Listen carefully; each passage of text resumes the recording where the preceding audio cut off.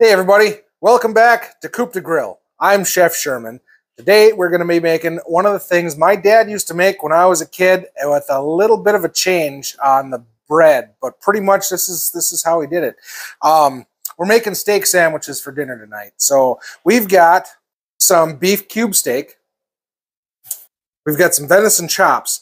I meant to pull out venison stew meat, and I pulled out the chops instead. We've got a green pepper. We're going to slice this one up. We've got a yellow onion. We're going to slice this one up too. We've got some sliced mushrooms. We're going to put those in with the pepper and the onion after the steaks are well done. We've got some soy sauce we're going to use. The soy sauce kills the game taste in the venison. We've got some Swiss cheese and some cheddar Asiago cheese, and that's going to go on our ciabatta rolls. And that's how we're going to make steak sandwiches here at Coop de Grill. Today, we are going to use one of our fancy Culina knives that my wife got me for Christmas. I can't remember what this one is called, other than it's a Culina knife, but this is the one that I chose for today because I love fun cooking utensils. So we're going to start with the pepper because the onions make me cry. Is it because they're so beautiful? They're so beautiful. This is something I saw on TikTok, and we're going to try it out here. But where the pepper has the crease, you cut it down here, down here, down here, and it's supposed to make the slicing it easier. There, and cut the end off. Holy cow! Dude, it worked! That was fantastic! I'm going to do that from now on. Right?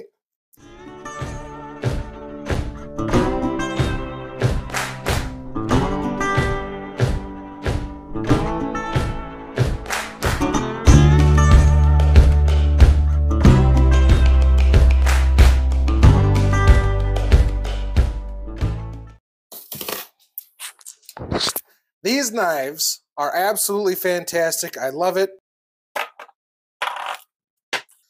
And now for the venison chops. I had to defrost these a little bit. They were still a little bit frozen. We're not going to dice them up really small, but I want them to be about stew meat size, so about 1/2 inch to 3/4 of an inch. And about like that. And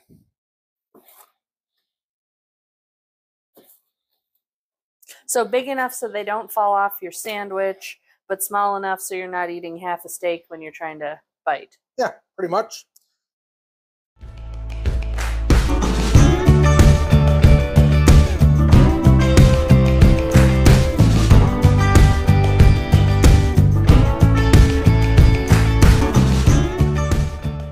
Now that we have our venison all chopped up, we're going to put that on the burner with a little bit of butter and a little bit of soy sauce. We're going to get that browned up first, and then once the beef is cooked, the venison should be tender. That's the plan.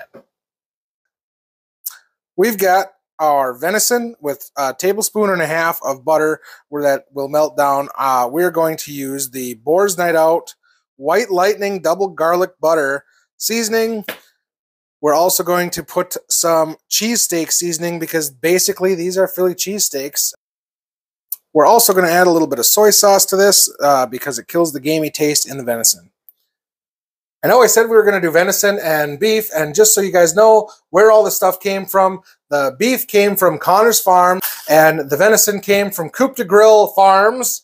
That's not a farm, but we came from my own land, and it's just fantastic that I get to cook the venison that I harvested on my own land. So here we go.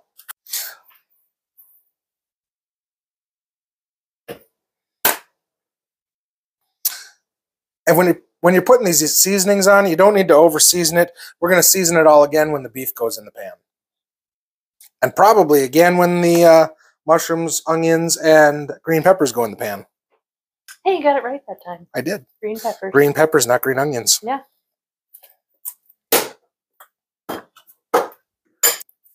I brought you a rum and Coke. Thank you very much. A little bit of soy sauce for good measure. But don't measure it. We don't measure anything here. We measure with our heart. That's right. I can feel it in my heart. I hope not. Oh, you can see that our venison is nice and browned up already. We have chopped up our cube steak, and we're going to put that in with it.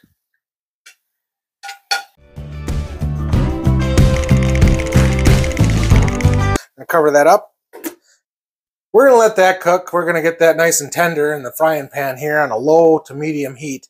And then we're going to add the onions, the peppers, and the mushrooms to that once this is good and tender. And then we're going to add it all to a sandwich. You can see that the meat is all browned up. Oh, stop making faces at me. The meat is all browned up. We're going to keep cooking this down until that juice is all cooked into the meat. Stirring it occasionally. Before we add all of the vegetables in, we're going to add 2 more pieces of butter, another tablespoon and a half. Green peppers, our onions, and our mushrooms. Cover them up. Oh, you know what? Season them. We're going to season this stuff too.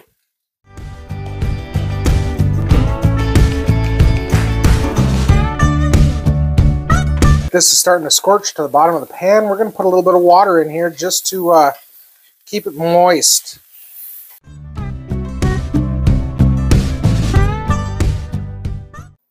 Got our ciabatta buns.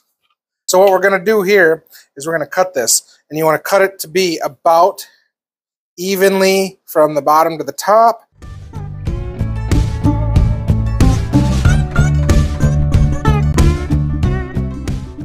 We started our oven up at broil on high.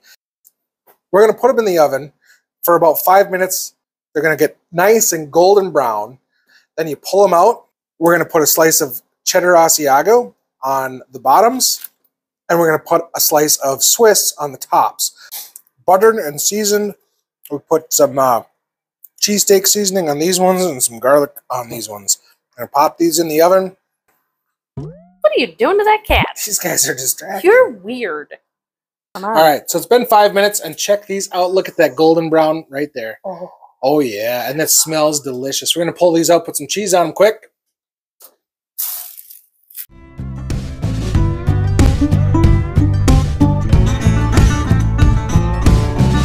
Crying out loud, lady.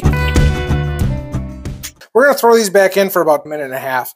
We're going to check them after 1.5 minutes and see, but most of this cheese is going to be melted. That high broil really does a good job. I just shut the heat off on this thing. This is going to be absolutely fantastic when we put it on our buns. Our buns are done. Oh. Look at that melted cheese. That was 1.5 minutes on high broil.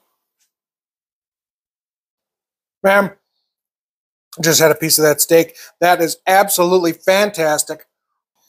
Steak sandwiches, or as we used to call them when I was growing up, hoagies. As always, don't forget to like and subscribe to the video. Drop a comment. If there's a different way you guys like to cook these things, absolutely let me know. If there's something else you guys would like to see me cook, let me know and I'll try to put it on the list.